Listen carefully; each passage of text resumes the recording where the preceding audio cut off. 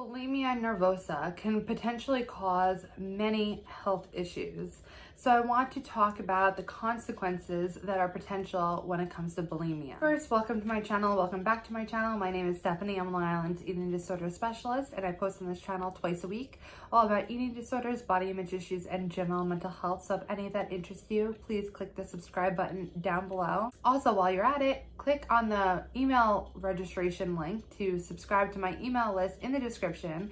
If you do that at the beginning of each week, I will be sending out a newsletter. I'll let you know all the content that I have coming out for you that week. But an added bonus is I create resources to go along with many of my videos.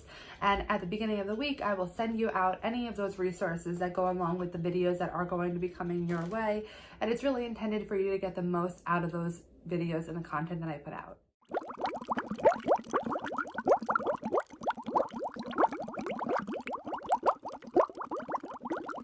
It's really worthwhile that we talk about health consequences, real physical health consequences that may occur as a result of an eating disorder. And I want to go through in this video, in the next couple of videos, I'm going to go through each of the main eating disorders that we hear about and talking about some of the health consequences regarding them. Because it is really important to confront all of this so that you are really aware and knowledgeable about what potentially you are causing to your body, because it's really powerful to be aware and knowledgeable about that. And in this video, I really also want to emphasize that no one is immune. If you are struggling with an eating disorder, it really can have physical consequences, short-term and long-term. And I don't care what age you are, I don't care what gender you are, I don't care how long you've had it, everyone is able to develop physical consequences from it. So if you have been struggling, obviously the longer you struggle, the more of a risk factor that the more risk you have to develop these issues. But some of these happen very early on, and some of them we can't even tell when it's going to happen. Sometimes it happens earlier on, sometimes it happens later on, sometimes it happens never. I really want to talk about some of the different consequences that are aligned with bulimia. So number one, of course, mostly pertaining to the purging behavior, is that there's dehydration. Obviously, there's a risk for dehydration. And a lot of people overlook dehydration, and especially when you're younger, you don't really understand what that means. Yes, I don't have enough water, but what can really occur from that? And that is actually very, very dangerous. Our body is made up of a very large percentage of water. And when we don't have enough of it, there's issues that come along with it.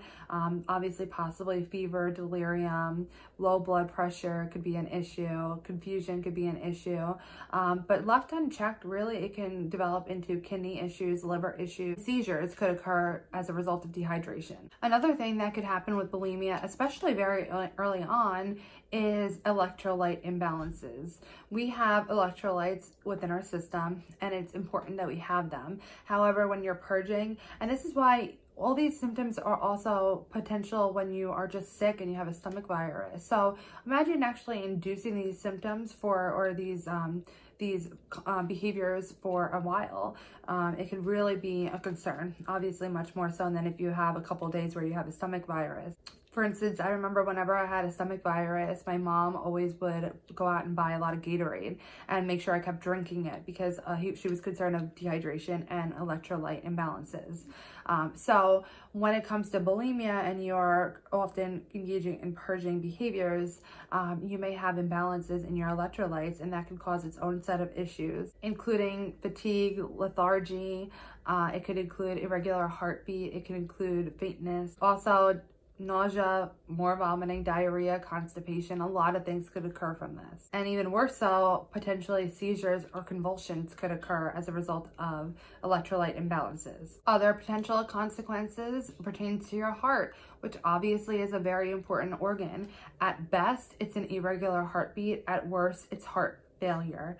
Again, no one is immune. These are very, very serious risk for someone who has bulimia. Acid reflux could also develop as a result of engaging in purging behaviors.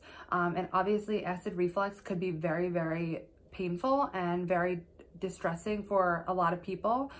So you have an increased likelihood of developing it if you are struggling with purging behaviors. Another thing which is really, really scary that a lot of people don't realize is that if you are engaging in purging through inducing vomiting, you have an increased likelihood of esophageal rupture, essentially meaning rupture of the esophagus, which is this part of your body.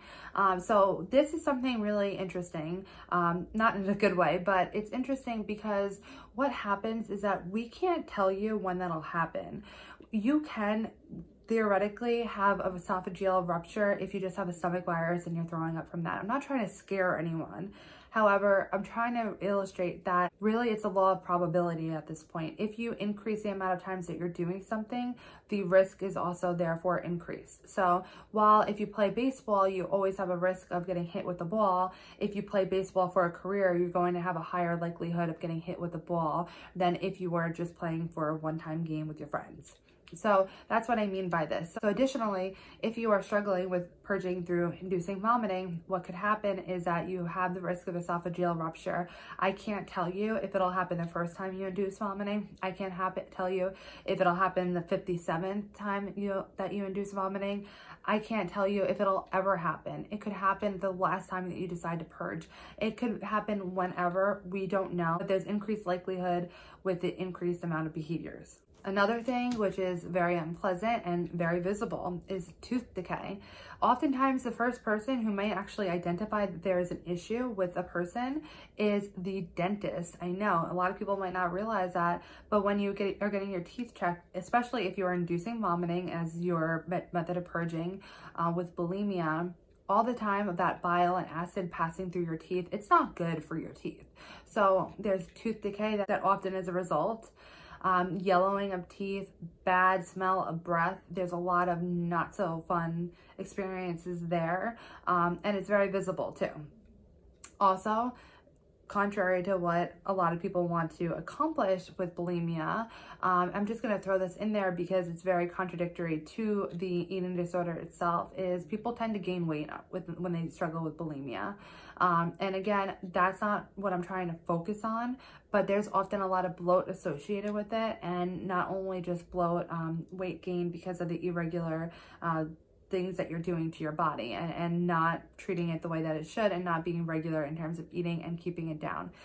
So weight gain often is a side effect. And the last thing that I want to talk about here is intestinal distress and possibly even damage. So obviously, if you are purging in any method, it's very, very dangerous for your gastro system, your stomach, all that stuff. So what I've seen, for instance, laxative abuse is your method of purging, it's very possible that you will not be able to produce bowel movements on your own. So essentially, you're not able to poop on your own without the use of laxatives. Sometimes it's even gotten to the point where you'll never be able to produce a bowel movement without the use of laxatives. Worst case scenario is that you may entirely lose function of your bowels and not have the autonomy to use the bathroom on your own. Therefore, you would need a bag attached to you, and essentially poop bypasses and just goes right into the bag. So imagine walking around school or walking around work with a bag of poop on your side. I'm not trying to do that to shame anyone who's now struggling with that. However, it is something to be mindful of, that it could be very, very much a reality if you are struggling with bulimia. I want to put a disclaimer out there. I'm not a medical doctor. Obviously, it's not something that I'm trying to take the place of. So don't take this as Bible. Don't take this as the ultimate, the only things that could possibly go wrong. But I am here because I want to remind you that I have seen these things actually occur. I'm a therapist, and for eating disorders, obviously, and I've seen these things happen, and I don't want you to feel as though you're safe from it. Eating disorders are not a joke. Eating disorders are serious. They pose some serious health consequences, and at the worst case scenario, possibly even death. And very likely could be death if you continue with your eating disorder long term. I hope that you found this video helpful or informative. If you did, please give it a thumbs up. Let me know if there was any of these consequences that I mentioned that was shocking to you, or something you didn't know. You can click my face over here to subscribe to my channel, and I wish you wellness on your journey to finding your state of balance, and I will see you in my next video.